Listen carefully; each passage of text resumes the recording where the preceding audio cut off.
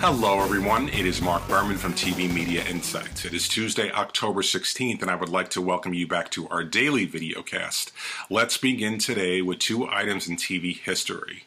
We'll start with Jean Stapleton as Edith Bunker on All in the Family. On this day in 1977, she was turning 50 years old. There was a party next door at Mike and Gloria's house, a surprise party. Edith did not make it, unfortunately, because she was attacked by a potential rapist.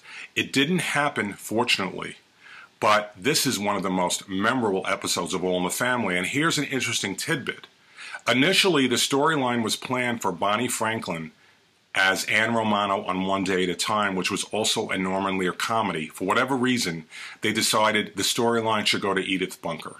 And also on this day, 1 year earlier in 1976, was the 100th episode of sitcom The Bob Newhart Show, which also aired on Saturday evenings. And I happen to consider that show to be one of the most underrated series in the history of television. At the time, it led out of the Mary Tyler Moore Show. That won all the awards, got all the attention, and in a way, it's similar to what's happening now on ABC with Modern Family and The Middle. I think The Middle is a very good show, just does not get any attention because of Modern Family.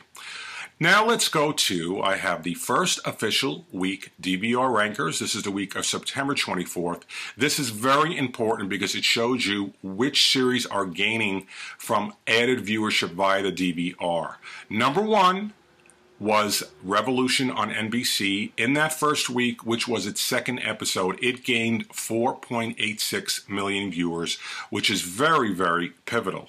Again, if a show might be struggling, if you look at the DVR usage, if it is getting a lot of added viewership via the DVR, that certainly helps. Now, in terms of the network with the most series that are benefiting, it is CBS, which had 6 of the top 10, 10 of the top 20, and 14 of the top 30 were CBS shows. And another interesting thing about DVR usage is if you look at it versus percentage and not added viewership, a number of the low-rated series that struggle overall tend to get a big boost, like Fringe on Fox, for example, gains like 50%. Because the number's low, it gets added viewership, and that's a bigger percentage. I have the top 30 rankings for you on our website and on our newsletter today. And by the way, TV Media Insights is mentioned in today's edition of the New York Post on DVR usage. Thank you, Michael Starr. In other network news, and this is a very fluffy piece, we have a special coming up on ABC in December called Ashley and JP's Wedding. I don't watch The Bachelor or The Bachelorette, so I don't know these people, but Ashley Herbert and JP Rosenbaum, I hope I got those names correct, are tying the knot on TV in December. And look, if anyone's shaking their head thinking it's not going to last, let's go back to Trista and Ryan. They were the original couple that got married. They are about to hit 9 years of marriage. I don't know how real it is, but apparently it can work. Now let's talk about CMT for a second. They have announced that Saturday, November 10th will feature the return of Redneck Island and the debuts of half-hour reality series, Chainsaw Gang, and Big Texas Heat. And you could watch those shows on November 10th. I have to give CMT credit. They have done a very good job attracting that type of an audience, and it works for them. Coming up on the air tonight, we have the second presidential debate, which is airing on ABC, CBS, NBC, and Fox, among a number of cable networks.